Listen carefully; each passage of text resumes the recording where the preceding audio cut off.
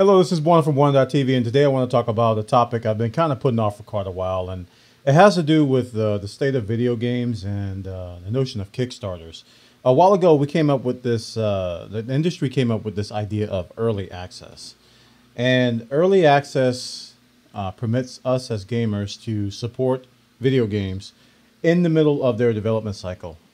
These games are typically in a pre-alpha or alpha state, and the developers ask for our money basically to fund the development of the game, and also as a bonus, I guess you can call it, we can provide them feedback and kind of guide the direction of the game.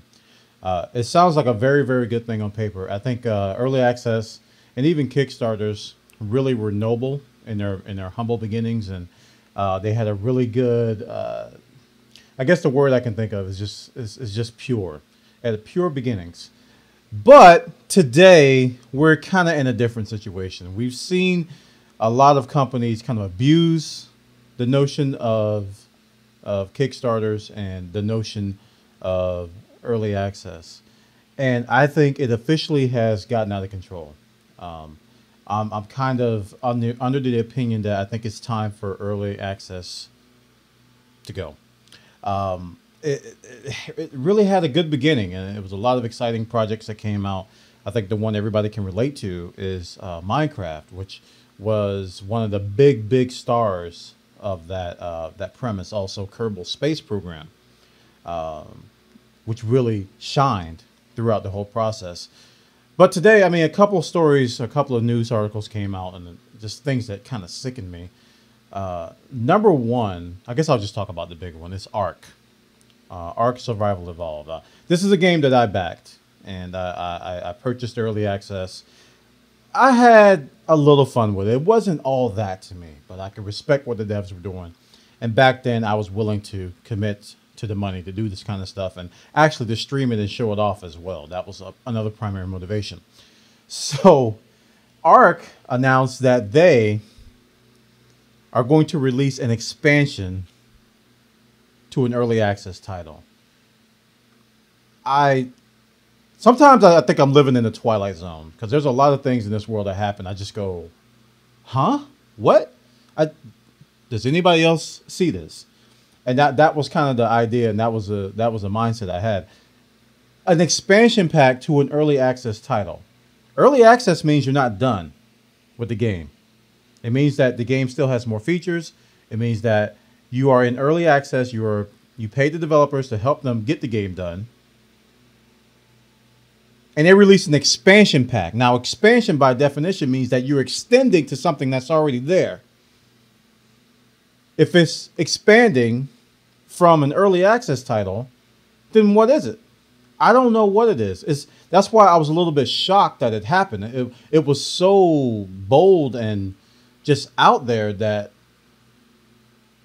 I didn't know how to react, and people ate it up. They bought it. I mean, it was a top seller on Steam, and even one of the QA testers was like, "Yeah, we're a top seller on Steam." That doesn't excuse it, in my opinion. So I really am shocked that this has been allowed to happen. Number one, by Valve, that an early access title can release a paid expansion. It's a paid expansion pack to an unreleased game. Now, things that I can understand are like if you have an early access title and you have a microtransaction cash shop as part of the early access program, I don't mind you charging for that stuff, because most times what happens is that you're testing that system, you're testing the prices, even though sometimes you're giving up, all the time you're giving up real money. And the devs, what they do is that when the game comes out, they reset you. They reset all of your monetary, values. They give you all the tokens or whatever, or gems or gold that you bought, so that when the game comes out, you can start it fresh. I don't mind that too much. I got problems with it, but I don't mind it too much.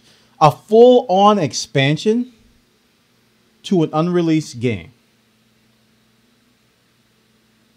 Early access is out of control, guys. It's completely out of control. I mean, you got people changing from free to play to paid. Okay, we're gonna go paid now. We're not gonna be free to play at launch. We're gonna be paid when we come. So all these major decisions are happening in early access, and people who invested in these games and trusted these developers are feeling burned. Now, gamers are kind of weird because there's this group that will support the devs no matter what, because gamers are loyal to games they love.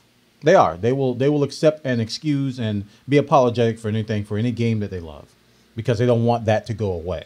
It's human nature. It's like they're clinging to it. And then there's people who feel burned, who legitimately want to support the developers, but feel burned but don't know how to express it, so they're silent. They don't say anything. And then there's people who are very, very vocal against it, to the point to where it's extreme. I think I'm somewhere in that middle ground. I'm making this video to kind of express my thoughts on it. But I feel burned. I trusted these developers with a lot of these early access titles. And what they're doing today is not matching the spirit of what it started with. The spirit of what early access started with is not matching what's happening today. I don't mind supporting developers. I don't mind giving them money to help them complete a project, because I know how tough the industry is. But I don't like greed. I don't like dishonesty, and I don't like deceiving your users. And I'm seeing a lot of that. I'm seeing a lot of just questionable behavior from these developers. So as an aged and seasoned gamer, I can recommend that. I can say that I've already started cutting back on early access titles. I'm not going to even deal with them anymore. I'll just wait. I'll follow the developers, but there's going to be very few exceptions of developers that I implicitly trust, that have released games in the past, that have not burned me in the past. One game that comes up is Battle Right from Stunlock Studios. I played a ton of Bloodline Champions. I trust those developers. They handled their transition from I think it was Funcom, the publisher that bought them out, very well, and they were very true to what they said, and I trust them implicitly. So that's why I had no problem backing Battle Right, which is their early access title, which comes out today, September 20th. I don't know if I'm going to be able to do that for a lot of other developers, because the trust has been broken. It's led to a lot of controversy, if you will, to where if a developer makes a minor mistake, I'm looking at you, No Man's Sky.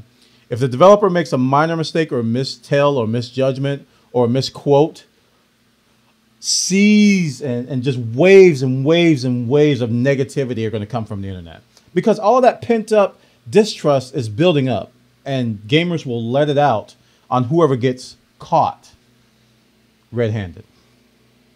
This is Bwana from Bwana.tv. This is my thoughts on early access and why I think it really needs to go.